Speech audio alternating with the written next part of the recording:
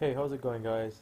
I'm making another short video to help you guys out if you are having the same issue as me with Malwarebytes.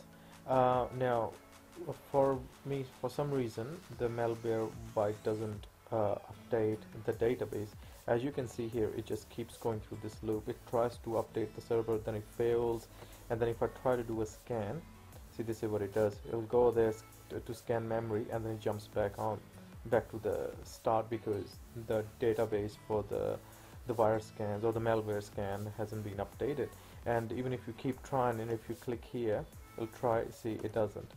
The reason that it's doing is it's because the firewall has blocked it for some reason. I tried to exclude it from the firewall list, but it just doesn't work. And so what I've been doing recently, and I'll show you how I fix it. It's only a temporary fix, but it gets the job done for a week or two, and then you just gotta do the step all over again. If you guys know any better step that like a permanent fix for it, please let me know. I'll be more than happy to look into that.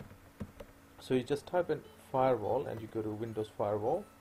Right, so we're gonna open it up, and you go to turn firewall on or off.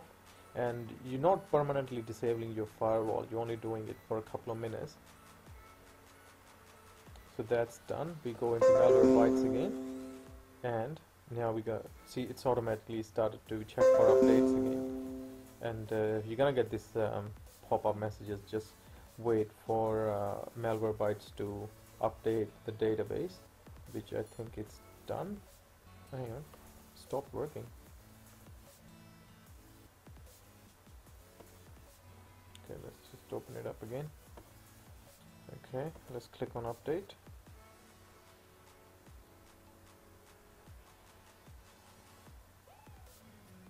See, now it's not jumping back and forth anymore, it's actually looking for the updates. But bear in mind, your firewall is still disabled. What does it say there? And now it started to download the new the database. And you should really do it, because if you don't update your software, then you are not protected from malware, because malware evolves. There's people creating newer and newer malware to breach the security.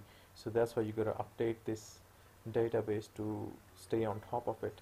Now, since that's updated already, let's click here to see if there are any more updates, and let's see what it says. See, it says no updates available. So you just go back into your firewall, quickly click. Okay, so that's done. You can close that, and if you try to scan now, let's see what happens. It's going to scan memory. See, it's not jumping back again, so it's actually scanning.